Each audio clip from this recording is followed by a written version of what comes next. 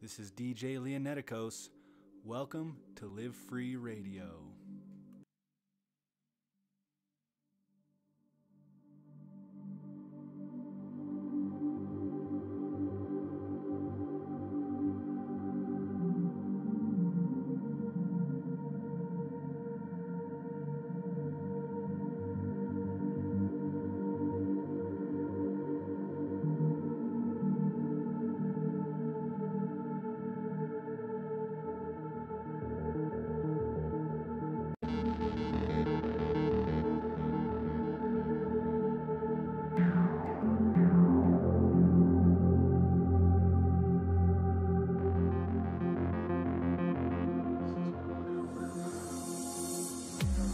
For us or them? Both of you.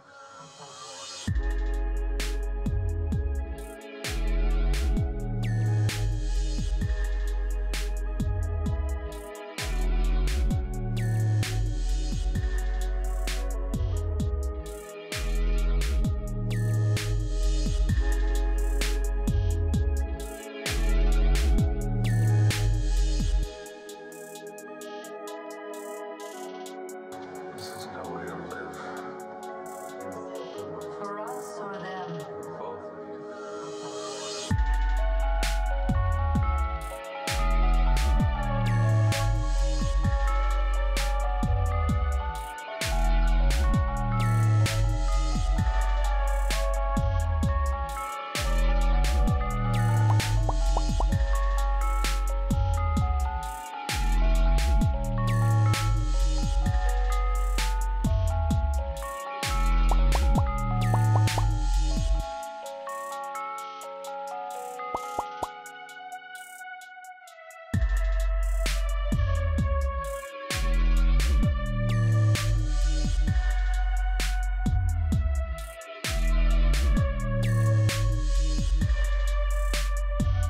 This is no way to live.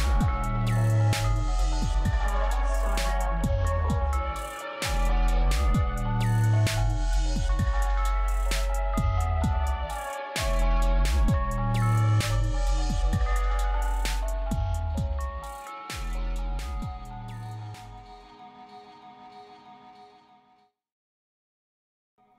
Welcome to Live Free Radio. This is DJ Leonetikos, and it is another amazing day out here in the valley.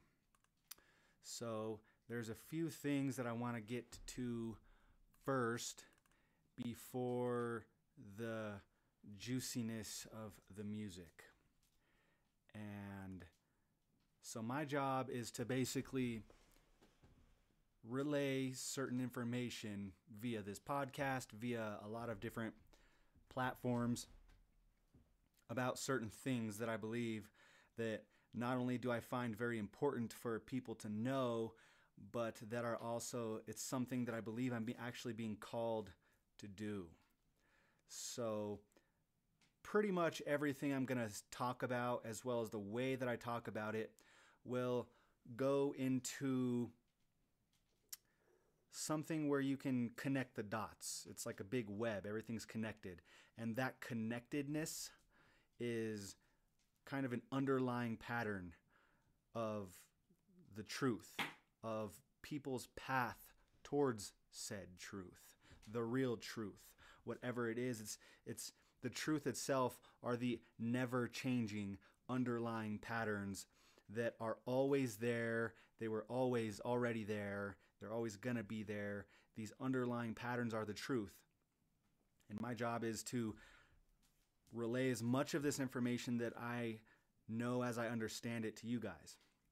And then when I'm done, I'm going to let a lot of that process with an amazing mix that I have lined up for you guys today. So welcome to the apocalypse. This is Live Free Radio. DJ Leonetikos here. So the first part is going to be my spiritual reasoning behind this podcast. Not only behind the music that I play, but behind the exact stuff that I play, for the exact reasoning that I play. Very wide range of music, very deep, very emotional, very, very, very technical. And it kind of has this really unique property to kind of launch people towards this certain kind of state. Now, it's just not the same when you listen to certain pop music and even certain heavy music. Like, it can be any kind of heavy music, but what I'm talking about, this stuff is heavy, it's deep, bassy, very emotional, and it's somehow, and I have so much of it. That's another reason that this Live Free Radio is going to involve so much music, because I believe that it's important in a very, very, very necessary way. And it's awesome. And it's dope. And you can roll a damn blunt to it anytime. It's amazing. So, I got spiritual reasoning behind the podcast, the music, and the radio show content, which is what you're hearing right now. And okay, so this podcast is going to be kind of a 101 crash course on some basic things that I believe everybody should know right off the bat in the beginning. Now, everything that this podcast is pretty much about, there's a lot to it. There's a lot of information that I'm going to be relaying. There's this huge story that's going to build. There's just a lot to it. And it could take quite a long time to even relay all of it. And so that's why we have episodes. So this is episode 3, kind of another intro, but it's the main show. Now, one thing I want to talk about is the sacredness in everything. There's just something special about that fact. Now, a lot of people know the word sacred. They kind of know what it implies. They kind of know what it means. But ultimately, I believe from my limited perspective, of course, that what I'm seeing is that not a lot of people actually understand it. So I've had the pleasure of having a very important series of very deeply spiritual experiences that allowed me to become not only aware of sacredness, but very, very much aware. Now, I'm talking about overwhelmingly aware of sacredness.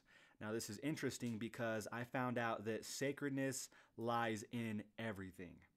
You know, there's a lot of traumatization happening with one of the biggest things, for example, is sex. A lot of people do not acknowledge the innate sacredness behind sex, which it is very, very potent, the sacredness. But a lot of people don't sense it. So I've had the opportunity to equal my sense of sacredness to kind of like a smell, or like an audio experience, or telepathic, or something. I can sense it. I can almost smell it.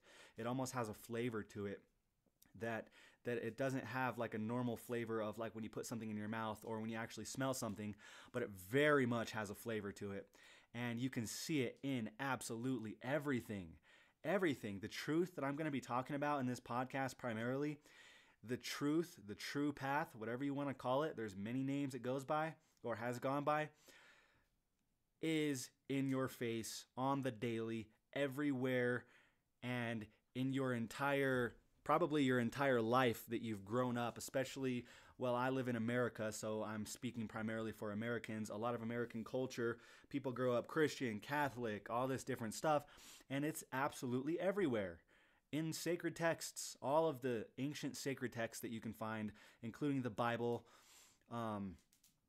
the truth is everywhere. So the sacredness in everything, well, when you look at magic, for example, there's this acknowledgement to the power that the magic holds. So you see movies and whatever of these wizards, and they're doing some magic stuff, and you know, a lot of what they're actually doing is acknowledging this power. They're putting candles, they're making altars, they're acknowledging the power within certain material items such as crystals and feathers and spirit and all this other stuff. Smoke, sage. I mean, the Catholic Church adopted this kind of very ancient, way before Catholicism even arose, where they would burn frankincense in the church and other stuff, and including you got Palo Santo, which means holy wood. Sage, white sage is my favorite. And so there's just something sacred about it. And what I'm being called to relay is for everybody to actually acknowledge the sacredness in everything. So that means that everything you do Doesn't matter what it is. Your daily life, your entire life should become a beautiful sacred ritual. Okay, so Jordan Peterson talks about cleaning up your own house and getting that in order before you even think about messing around with the rest of society. And so if you acknowledge the sacredness in cleaning your own room, and I'm talking about, figuratively speaking, your inner self, but also even in your external world, because doing it externally plays a part in acknowledging it internally, and there's this sacredness in that. And so if we can be more aware and present in our everyday life of the sacredness in cleaning your house, preparing food. Let's say you have people over for dinner and you want to cook them food. Try to just take your time, go slow. And when I say go slow, I mean take the time to think about, okay, this spice, that's going to go good. Smell it, open it, smell it, taste it. Put a little bit in there, mix it, taste it. Put your hand over the food as you're mixing it and acknowledge that what you're actually doing is feeding people. You are about to feed people at your house. You are hosting them. There is a sacredness to being kind to others. And so when you host dinner of any kind at your house, which is a basic thing that everybody pretty much does to some degree or another, just now be more aware that there is this beautiful sacredness in everything that you're doing. Okay, when you're kind to another person, you know, it's not selfish in a bad way to acknowledge that what you did was a beautiful sacred act. Okay, because you deserve, as well as everybody else deserves, the actual acknowledgement of the sacredness that they act out every day and more. Do it all the time. Doesn't matter what you're going to do. I have altars, I have crystals everywhere, and I just acknowledge the beauty in them, and I learn about them, and I take the time to just acknowledge their awesomeness and to acknowledge the awesomeness of crystals or feeding people or being nice or whatever it is I do with my life, making music. There's beauty and sacredness just swimming all around in all of that stuff. And if you're consciously aware of it, which is the next topic that I'm basically talking about here, that I'm calling everybody who's hearing this to do, is to just simply be conscious and aware of the things that you do, of who you are, of what you're about. Okay? Just be aware of it to the fullest extent. A lot of people have an issue with depression and stuff like that, which I have as well in the past. And a lot of people don't know what the hell they're doing or who they are. Okay, well, what better start than to call on everybody, especially people who are having a harder time, to acknowledge the beauty and the sacredness within themselves and everything that they do. Because that means that they now can acknowledge the fact that they deserve. Everybody deserves that. Everybody deserves to experience sacredness. It's beautiful. And that means that people can have the opportunity to look at themselves and go, wow, I'm actually better than I realized. This is cooler than I realized. And what I'm engaging in on a daily basis, aka acknowledging the sacredness and just being simply consciously aware of that as well as everything that you do on a daily basis, is a beautiful thing. And it creates worth in people. People will now be more worthy of themselves and everything that they do, because now they go, oh, I know what I'm doing. Holy shit. This isn't just me being nice to somebody because I've had hard times, which is cool. But when you go, man, I actually helped that person, and now it gets to a touchy subject because you don't want to build an ego over it. We're trying to get rid of the ego. So you don't want to be like, oh, fuck yeah, dude. Like, I totally helped that hobo and it was so great. But like, you really just want to keep it real. Keep it real with yourself. You know, acknowledge the beauty that you actually did, but then go, oh yeah, that was very good. I'm happy with myself. And then now I'm going to go, you know, smoke a blunt, whatever. It's all good. Let it go. Let it go when you're done, because it doesn't matter if you're holding on to an egoically selfish thing or if you're holding on to even a beautiful thing like the sacredness.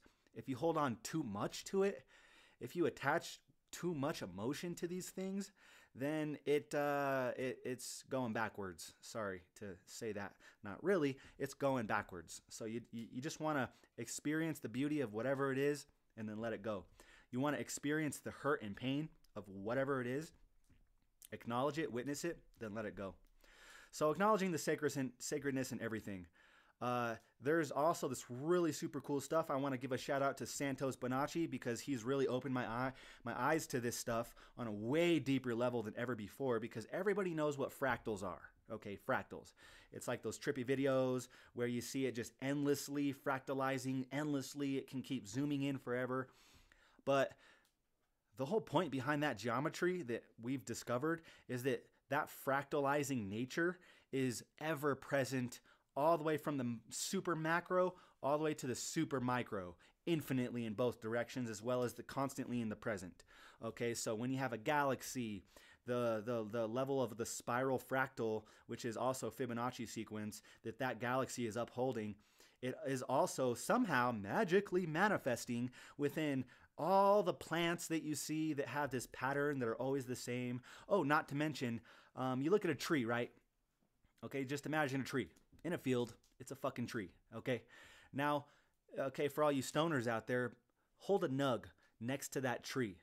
That nug will be almost identical to a whole entire tree, but just really tiny. Okay, so this underlying fractalizing pattern that is always happening all the time, which is a very, very integral and essential underlying pattern to our entire existence here on Earth. Okay, that fractalizing, underlying, never changing, always present, always will be, always was present fractalizing pattern. Okay, that's God. That's proof of God. That is a symbol and a sign of the existence of a super hyper intelligent energy that not only is super hyper intelligent and there for us to witness all the time, because scientists study it all the time. It's a whole thing. But it is sacred to acknowledge that, because that is going to teach you about a little bit more than you knew before about the theory of infinity, which is incomprehensible. It's too great and long and big. It's so incomprehensible. Okay, well, this fractal stuff goes on for infinity in all directions. Okay, well, what is the nature of God? Infinite, very infinite, right? So I don't get why you got a lot of people that reject a lot of that stuff. Well, I do get it. It's because they're extremely hyper-programmed by a very corrupted society. But still, to me, it's just blatantly obvious. And so I'm calling on everybody who hears this podcast right now to acknowledge that. Go Google it. Just Google Santos Bonacci and syncretism, because he talks about way deeper stuff than even what I just mentioned, which involves the idea that that same fractalizing pattern that is always igniting that same pattern just forever, all the time, everywhere in our entire existence here in the physical reality and in every other reality. You'll see, for example, Jack and Jill went up the hill to fetch a pail of water. Well, somehow that exact story correlates with the movements of planets. Okay, you have Jack and Jill, which would be, I think it's either Jupiter or Saturn, or two twin planets, and they go up in the zodiac circle. They go up to Aquarius, which is the zodiac sign of water. Okay, go up the hill to fetch a pail of water, clockwise. Okay, this is not a joke. This is a total science. It's absolutely amazing. So Google Santos Bonacci and syncretism and fractals. Google anything that I talk about. Just Google it. Okay, like I'm talking about it, but don't ever take my word for anything. Like I know what I'm talking about, but you should still go do your own research about a lot of this stuff, because your journey is important. And so I can tell you a bunch of stuff, but for you to blindly believe me is part of the problem in the world, because people blindly believe stupid bullshit like CNN, and they think it's real, and they think it's the whole truth and nothing but the whole truth, but it's like very far from it. In many ways, a lot of our society is a hologram. It's fake, it's not real, or it's disillusionment, which is something that you thought was, but it was different than what you thought it was, which is the meaning of disillusion. So do your own research, because for you to embark on that journey, another thing I was called on people to acknowledge is that you need to put the blood, sweat, and tears in this work for you to really, truly learn the truth and walk that walk.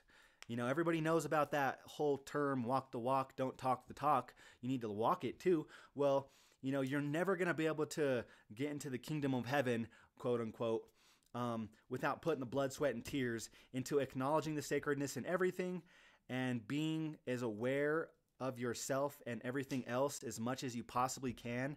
Don't hurt yourself over it, but just be aware of everything that you can possibly be aware of, starting with yourself. Okay? So doing this is essential. So when I say Google everything, it's essential for you to go on your own journey of enlightenment, because that's you putting in the blood, sweat, and tears to find the truth. Now, I just explained the fractalizing nature of God, essentially, the fractalizing nature of everything that always is fractalizing. So just the very act of you sacredly, because again, there's sacredness in everything, especially the journey for truth.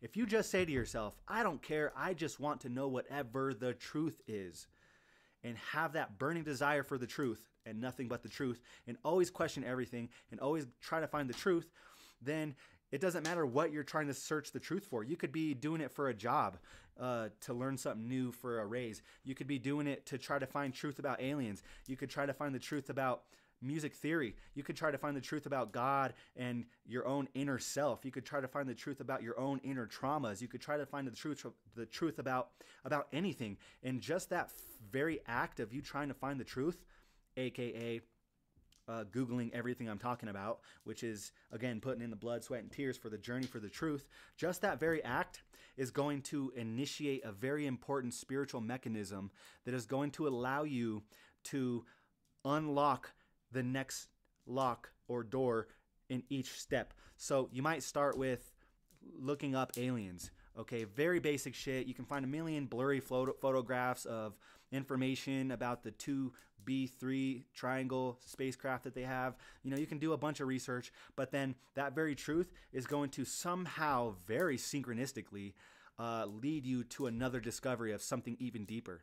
Okay, so as long as you have that burning desire for truth, you're always, always, always, always infinitely, fractally going to find another deeper level. Okay? So my journey of being called to relay this information for you guys, to call you guys to a higher level, I'm calling you, anyone who's listening to this, to the next level. This is the next step for humanity and for ascension.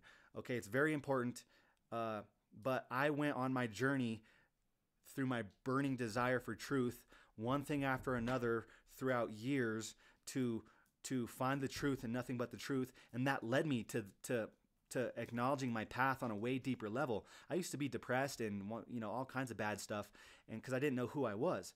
Well, I just always wanted to know the truth. And you can even do the whole clichéic calling out to God. A lot of Christian people who like grew up Christian, but then we're like, fuck that shit because it's kind of stupid, you know, because a lot of it's disillusioned. You know, they grew up being told by pastors and their parents or whoever, family members, to be like, just call out for God for help and he'll help you. He'll answer you. It's all good. And I'm like, right. But the trick is to do that, but you need to be in a completely 110% state of vulnerability. And therefore, when you call out to Father for help, when you call out to Mother for help, when you call out to your ancestors and everybody watching over you out of love for help, you need to do it genuinely. You can't just be like all pissed off and be like, I want fucking help, and they're probably not going to give it to me, but whatever. I need help. Like, please help me. Like, no, you need to be honest and genuine, and you need to wholeheartedly, 110%, not 99%, 110% ask for that help. And then somehow magically you'll find an answer, and it'll be like, holy shit. It'll come to you in a way that you did not expect. Okay? This is very important. So you have fractals, underlying patterns of the universe. I used to have, growing up, these very philosophical impressions on my mind that were extremely deep, so much to the point to where, especially growing up, I could not communicate them.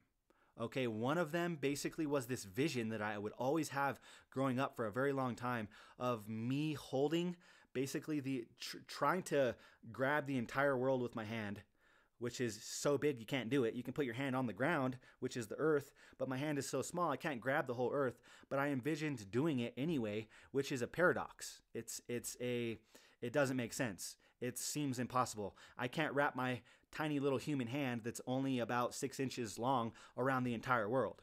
Okay? But I imagined it anyway.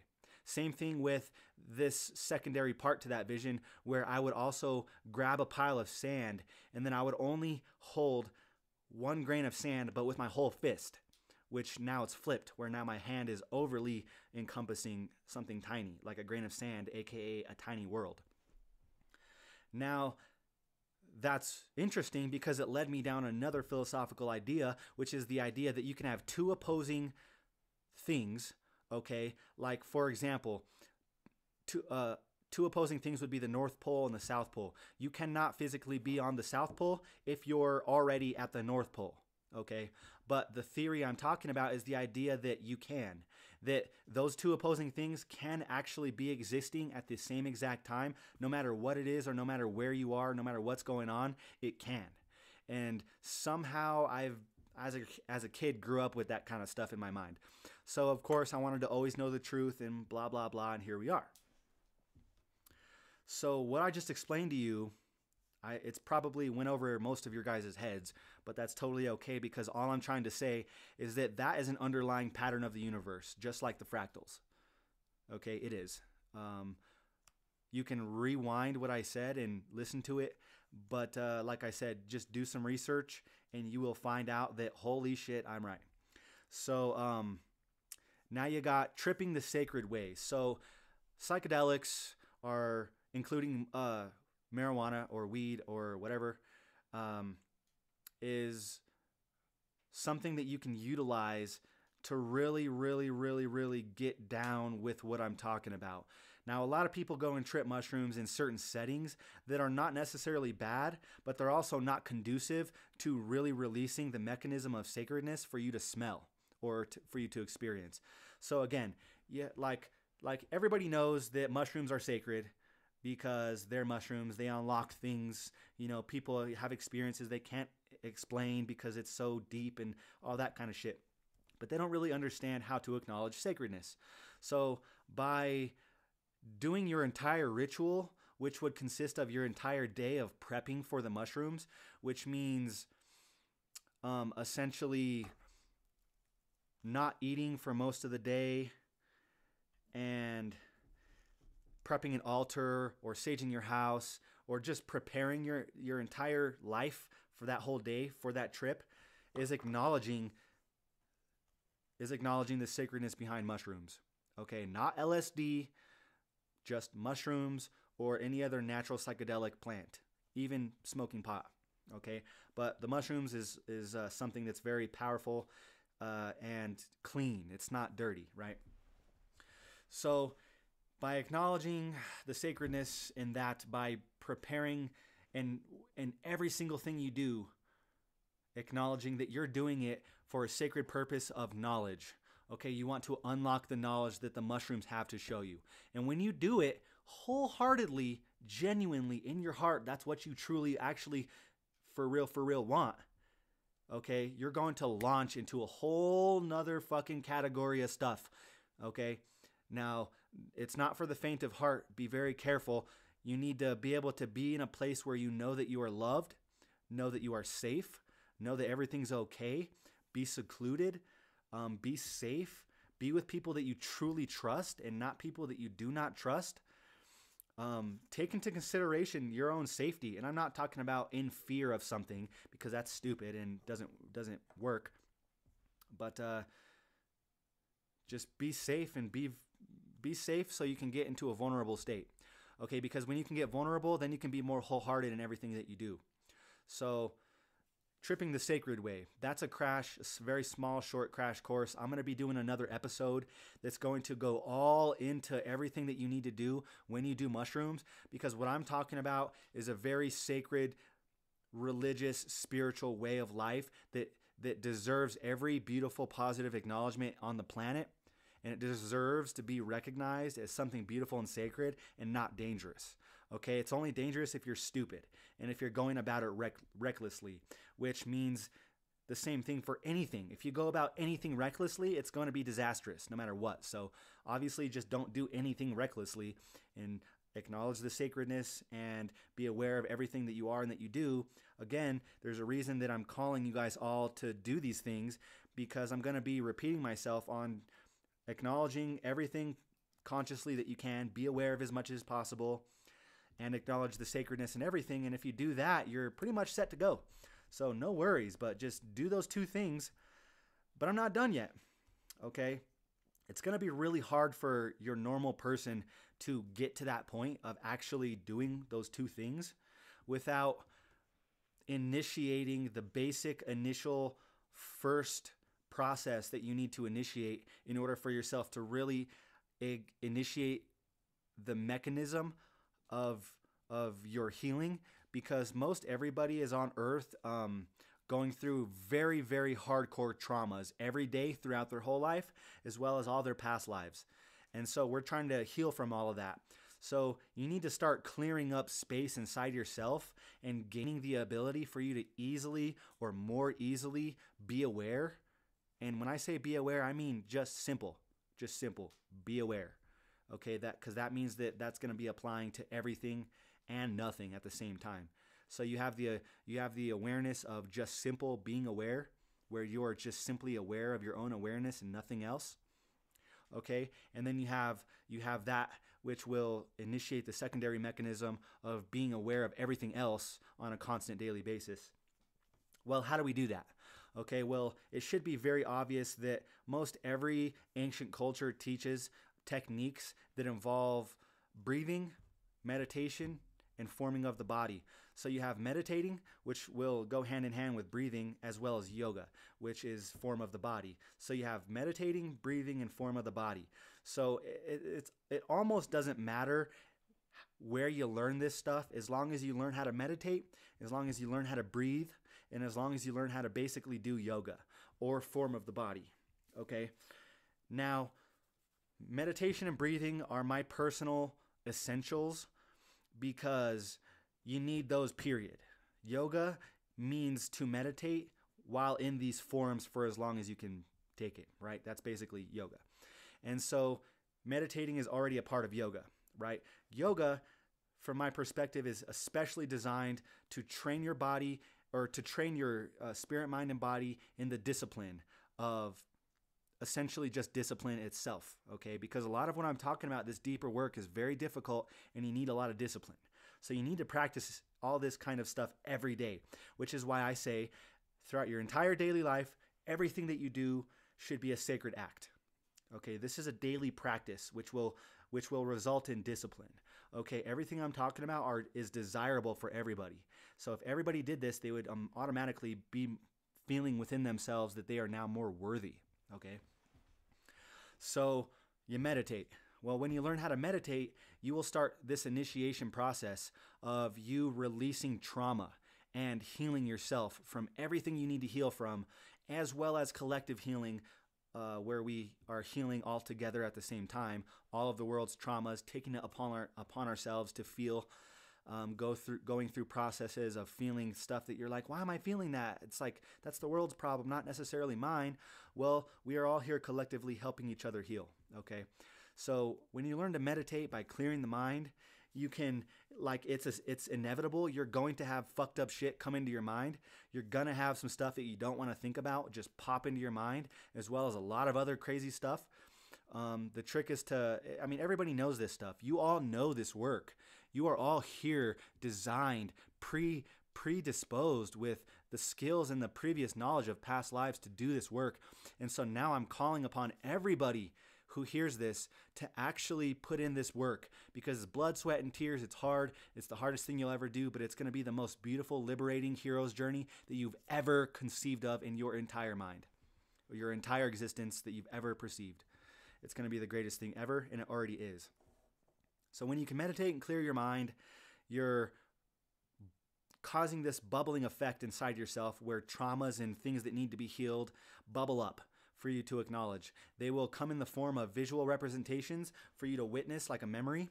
They will come in the form of physical ailments, such as very brief nausea and being kind of dizzy and weird. And a lot of weird experiences that are almost inexplainable will start to bubble up. Okay, but just be aware that you're safe and that you're just doing this work, and this is kind of a byproduct of it. Okay, you might get nauseous, you might start thinking differently, and there will be life. Life itself will present to you scenarios that are essential for you to learn from. I have anger issues, for example, or I did in the past, for example, and it was very prominent, very bad. I was always angry about a lot of stuff, and so I would constantly have things in my life that would pop up that would trigger my anger. And everything you experience in your external reality is designed for you to learn from. So if you can just do the work to learn from it because you're sick of the bullshit, frankly, then you will learn from it, and then life will be easier, and you won't have these same things popping up all the time randomly for you to experience, which are bad. A lot of people go, fuck, I can't get a break. You know what I mean? Damn it. Well, you can, but just do the work, okay? So clearing the mind in meditation, and then when you practice yoga, it will start to have similar effects and really amp up what I just talked about, but coming out through your joints and through your physical body, because not only will it really amp up the process, but it's also, you have a lot of trauma and pain and a lot of memories stored everywhere in your body, especially your joints, which is why a lot of people got back problems, hip problems, knee problems, blah, blah, blah problems, you know, so this is essential, okay?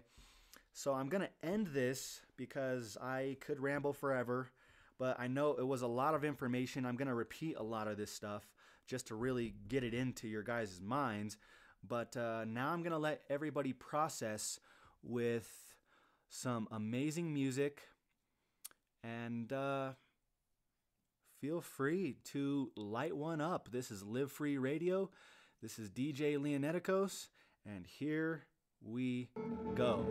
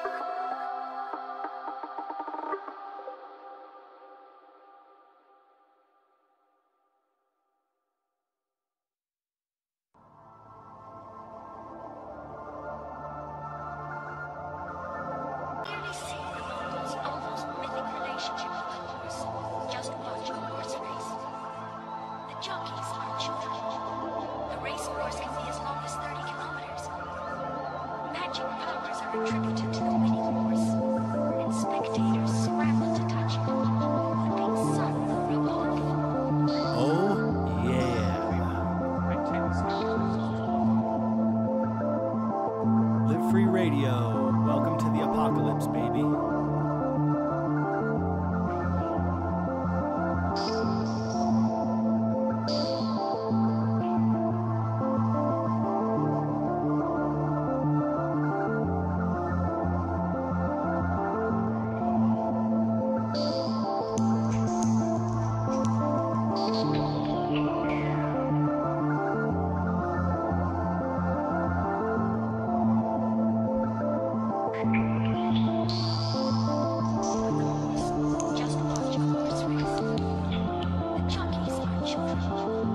race course can be as long as 30 kilometers.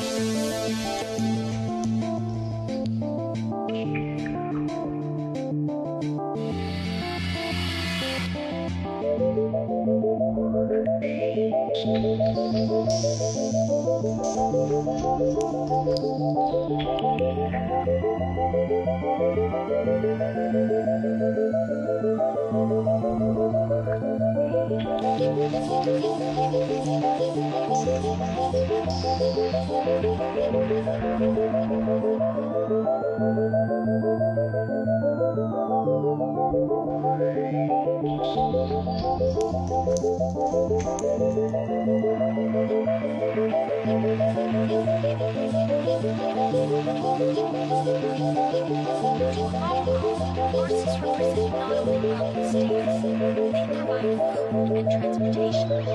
To clearly see the Mongols' almost mythic relationship with the horse.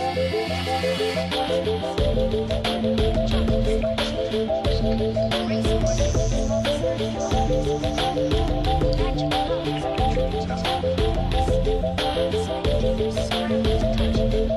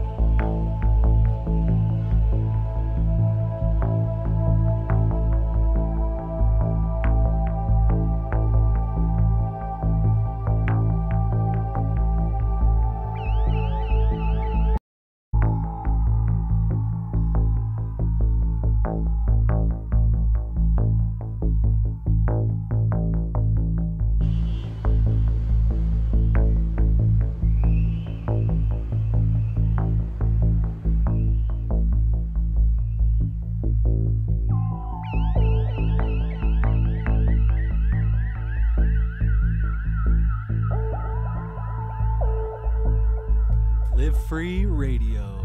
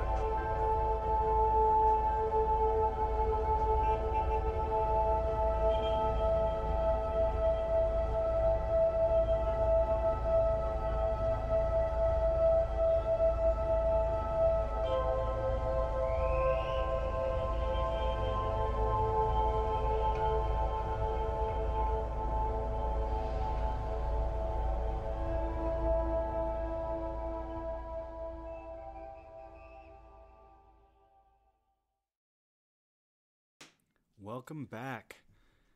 I hope you enjoyed either part. I mean, the information in the beginning, which is very important, and or the music.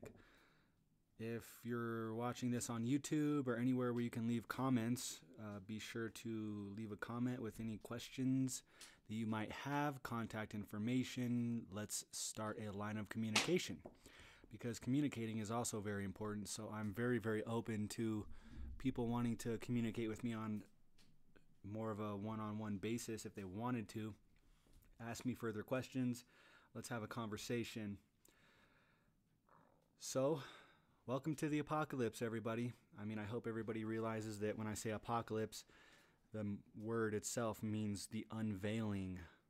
So it's kind of like we are now being able to see the truth, whereas before there was a veil over our eyes preventing us from seeing that truth. So this is DJ Leoneticos bringing you Live Free Radio. Love and light, everybody.